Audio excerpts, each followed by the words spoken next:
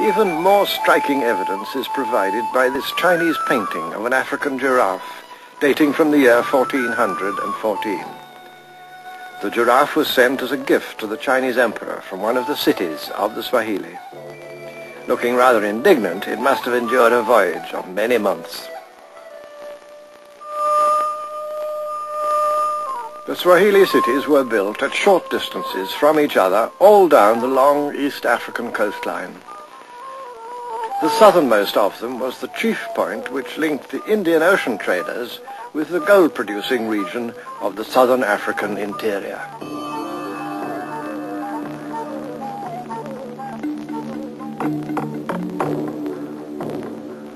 On this high and fertile plateau, a flourishing civilization had developed, which, like the kingdoms of West Africa, played a decisive role in the trading patterns of the Middle Ages.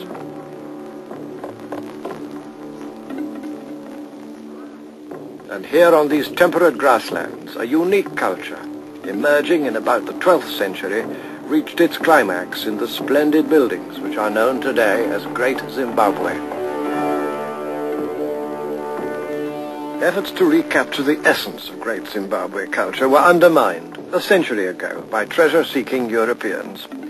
They came up from South Africa and ransacked this place for gold and jewelry soon after they discovered it.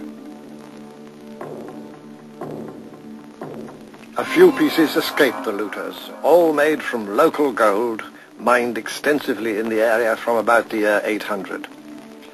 But perhaps even more surprising are some of the objects found here for which Zimbabwe gold was traded. Delicate ornaments brought across the ocean from China and India. It's evidence like this which has helped historians and archaeologists to piece together the whole great story of long-distance trade.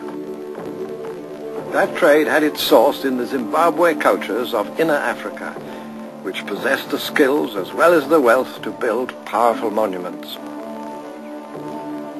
On these massive walls, overlooking the entire area, stood sacred bird carvings in stone. They were associated with oracles that were thought to speak for the gods.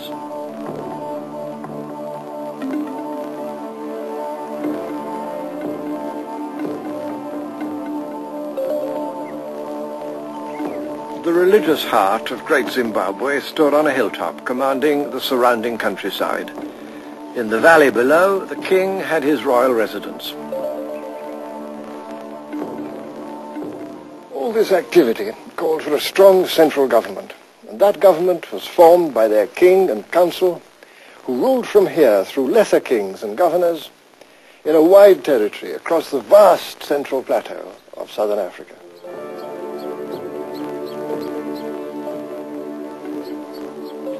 Even now, these mighty walls make an irresistible claim to political power and achievement. 17 feet thick in places and 800 feet in length, they're as big and impressive as a great cathedral.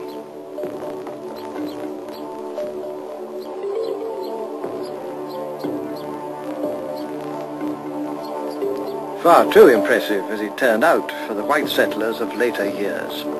They refused to believe that this could have been the work of Africans, or that these very Africans had a trading network which stretched right across the known world.